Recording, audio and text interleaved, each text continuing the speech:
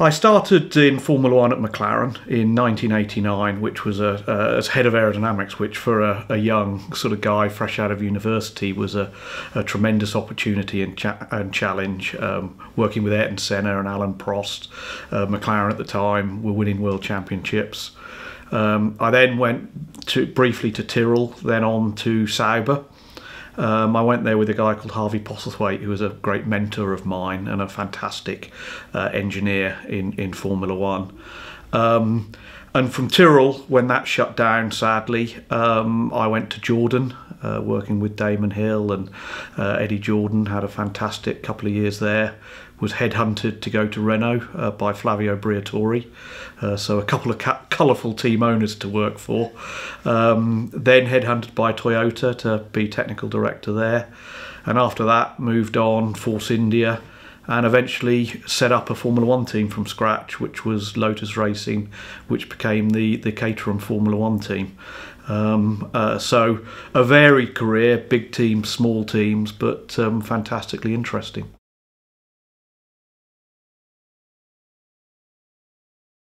I speak on a sort of whole variety of topics. Obviously, motorsport in general is something that interests people, and a lot of stories to tell about motorsport and the colourful characters that it involves. But I think behind that is using that as a sort of vehicle to talk about management, how to manage teams, how to manage winning and create winning teams. How to incentivise and empower your workforce, and how to win in industry. And those lessons from Formula One are absolutely key in any industry. The great thing about Formula One is you've got this very rapid and visual performance indicators. I always used to say at Toyota, because they were very keen on their KPIs, their key performance indicators, and I used to say, well, Bernie Ecclestone publishes a really good one every 2 weeks. It's called the World Championship Table, and you can be 100% on all your KPIs, but if you're 10th on the World Championship Table, it doesn't really matter. But those lessons and how to manage winning teams and getting that message across of how to do that is something I find really interesting.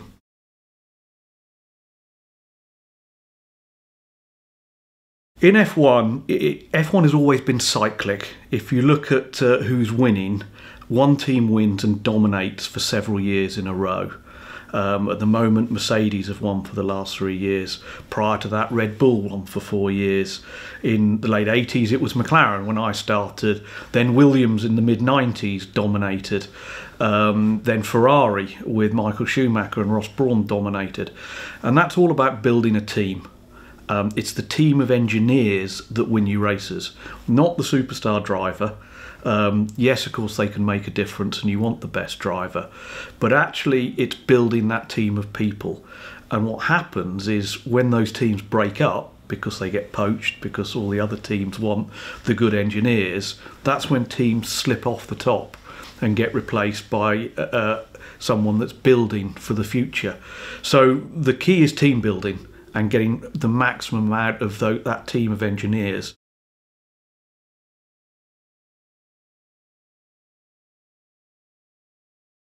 Actually, that was initially a term of endearment. A truckie at Tyrrell called Jolly, who was a very funny guy. When I turned up working for Harvey Postlethwaite, he initially christened me Harvey's Pitbull Terrier. And that got changed to Harvey's Rottweiler, and the name stuck ever since. And actually people then assumed it was because of my management style and being snappy and that, and I can at times be very to the point to get what I want done. But I think the trick of managing any team, whether it be in Formula One or anything, is A, to show good leadership, ensure that people are incentivised, they want to do their job, and ensure that they can make a difference, that they're empowered.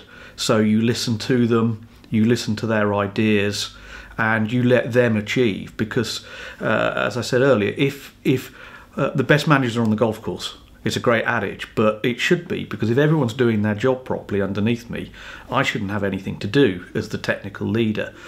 And I always used to say, I mean, a Formula One car is made up of 4,000 parts, roughly.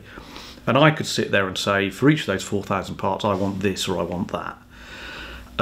But if actually none of those ideas are on there, because everyone in my team has contributed a better idea for each part, then we've got a much quicker racing car. And I haven't designed any of it. But what I've done is empower them to use their skills and design it. And the great thing when you're the technical leader in something like Formula One is I get all the credit. And I haven't actually done anything. But what you've done is empower your team to achieve. And that's the key of good management.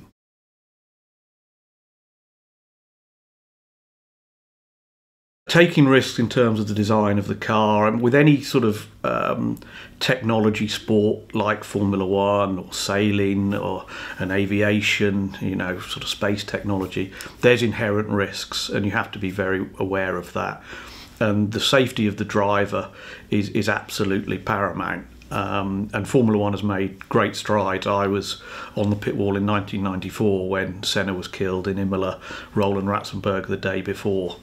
And that was, some great lessons learnt there. And Formula One actually has managed itself to make the sport safer and safer for the driver. Inherently, driving racing cars at 200 miles an hour isn't safe. But you have to, take responsibility for the car and for the driver.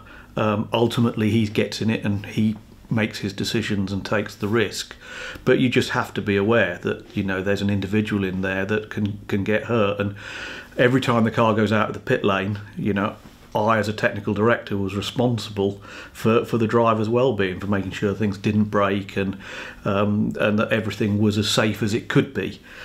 So you've just got to make everyone aware of the responsibilities of what they were doing. And as I said, I remember talking to Ken Tyrrell on the pit wall in 1994 in qualifying after Roland Ratzenberger had been tragically killed.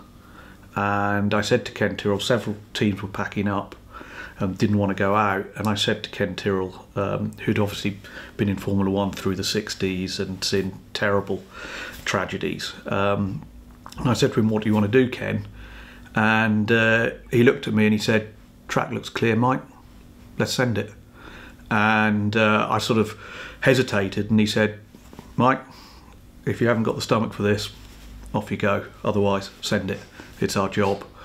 And it was a great lesson to me. And actually, Ukio Katayama went out, did a great lap, came in and very poignantly said, "Oh, it was a really good lap. Apart from it was very oily up at the Tosa hairpin, where the accident had been." So, sort of for a young guy in Formula One, very strong lessons to learn, but, it's part of the job.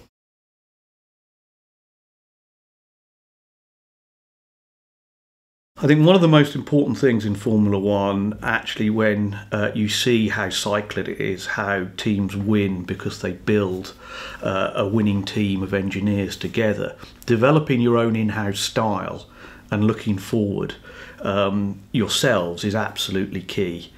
When I started as an aerodynamicist, one lesson I learned early on, people used to say to me, when you go to the first test or first races and look at all the other cars, do you look at the bits on them and think, "Oh, we must copy that"? Do you rush back to the wind tunnel and put those bits on? And my answer was always, well, of course we look, but actually what we see may be interesting, but it should be the 15th or 20th thing we want to try, because we should have 15 or 20 better ideas ourselves. And if we don't, there's something wrong. And the team that's winning isn't going and looking at anyone else's car. They didn't have anyone else's car to look at to design the winning one.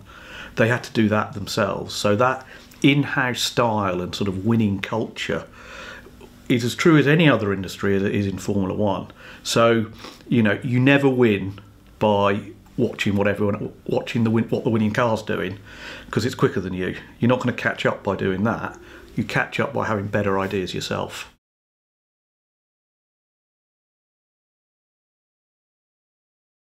Setting up what was Lotus Racing that became Caterham was probably the pinnacle of my career. You know, you never think that you're going to get the opportunity to start a Formula One team from scratch. And it came about because the FIA under Max Mosley at the time wanted to encourage smaller teams to enter.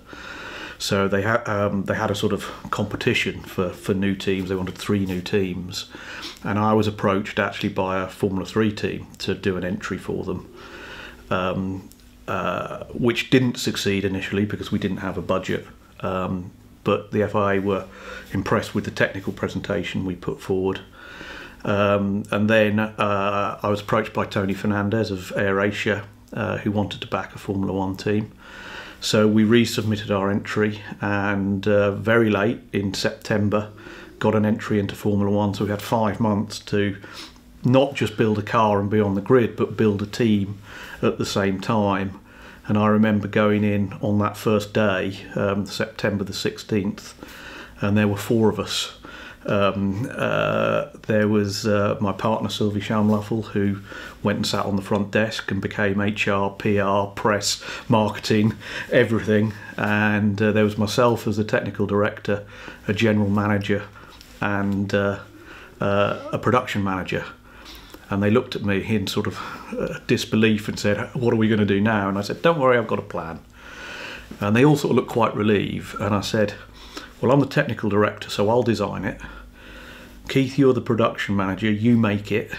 And Paul, you're the general manager, you do everything else. For the moment, that's it." And they sort of looked at me. But 5 months later, we were on the grid in Bahrain. Both cars finished the race. We were only one of the new teams to get across the line.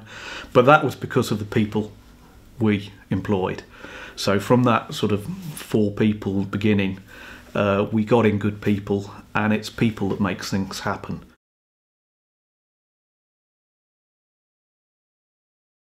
IoT is the Internet of Things, and really we're all used to using personal computers now, and the internet and connectivity, emails and communication. And it's really it's the extension of that to everything around us. So you know, it's your washing machine talking to the person who's going to service it and telling it that its bearings are failing. It's switching your lights on in your home, security lights, security. It's about connectivity, not just, you know, with computers and us interacting them, but interacting with everything that we use in our everyday life. And if you look at Formula One's been doing that for 20 years in terms of using the data from the car to improve the car, to improve reliability. And Formula One 20 years ago, we used to run the cars thousands of miles around a racetrack, and yet they still used to break down all the time. Now we do hardly any on-track testing. It's all done in the workshop and on test rigs, and yet the cars are practically 100% reliable. And that's because we're using all that information that's available to us to design better products, quicker products, more reliable products that don't break down and achieve what we want them to achieve. And the Internet of Things allows us to do that. And Formula One's been doing it because of, you know, it's at the cutting edge of performance, and it can afford to do it. One of the things I'm really passionate about is using all those lessons that Formula One has paid a lot of money to learn and applying them in mainstream automotive and aerospace and marine, and using those lessons very cheaply because Formula One has paid to develop them. And that's something that's very exciting. We'll see that in all walks of life.